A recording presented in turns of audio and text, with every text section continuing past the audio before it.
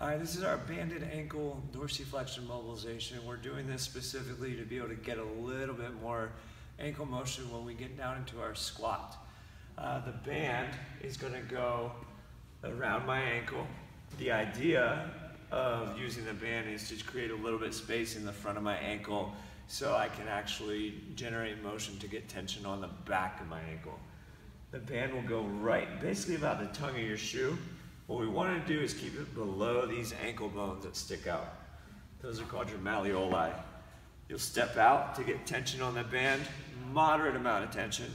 And I also have this little stick in my hand in order to keep me balanced. Once I'm all set, I'm going to drive my knee 3 different directions, 10 times. I'll go out and forward. As I'm driving forward, I'm trying to keep my ankle or my heel on the ground. Once the heel starts to come out just a little bit, and then I maximize my motion in that direction. So you'll do a set of 10 out that way. Then we'll do a set of 10 straight forward there.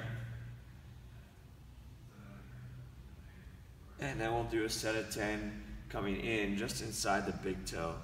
Still trying to keep that heel on the ground. Once you finish that, I want you to go straight out again. Make sure that heel stays on the ground. Once you've gone as far as you can, you're going to work your knee in and out. 10 times.